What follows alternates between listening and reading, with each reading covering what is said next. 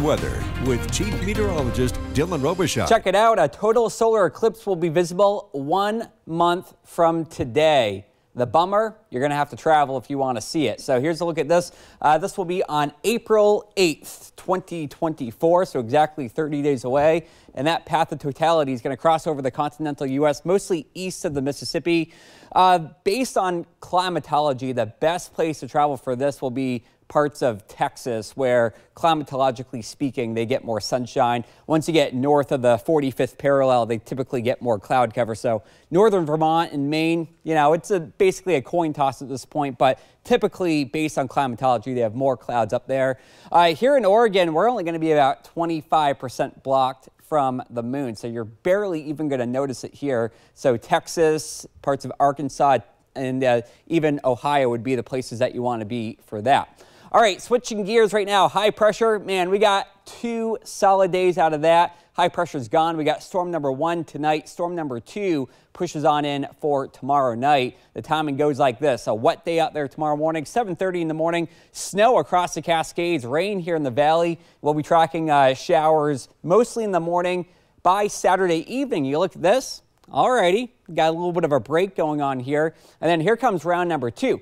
I'll say this much though, round number 2, this one has a bit more of a punch with it. Heavier showers is expected as we go into the day on Sunday. Winds gusting very strong from the north here, up to 30, possibly 40, maybe even 45, 50 along the coast. And by tomorrow afternoon, we're talking winds upwards of 40 here across parts of the passes as that front moves across the viewing area. Now, as we talk about rainfall here, I think for the coast, we're looking at easily 1 inch, possibly 2 inches here through Saturday and Sunday. And then, of course, you got to figure for places like Corvallis and Eugene and down there in Roseburg, we get that rain shadow effect. So we're going to knock down the totals quite a bit, only about 1 inch here in the interior valleys. Low pressure, here's your cold front here on Saturday, and then going into Sunday and Monday, things improve a little bit. Another storm here on Monday, and then look what the models do late next week going into next weekend. Bam, high pressure is on top of us here.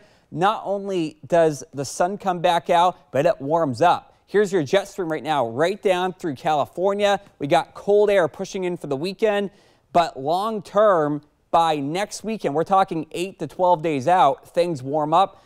Right now, we're getting signals that we could be talking about the upper 60s, possibly lower 70s. So our first real taste of spring could be on the way. Tonight, we drop down to the upper 30s to lower 40s, and then for tomorrow, we're looking at low 50s here for most everybody. As we get a look at the 7-day forecast, again, wet for the next 4 days.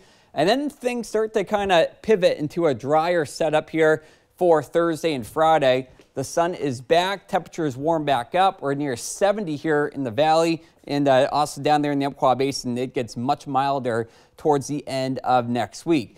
We do have some snow across the Cascades. Could be talking 4 to 8 inches as we go into this upcoming weekend. And then in the valley, we get much cooler here. Sunday, we don't even crack 50, but then we're talking near 70 by next Friday, Cam.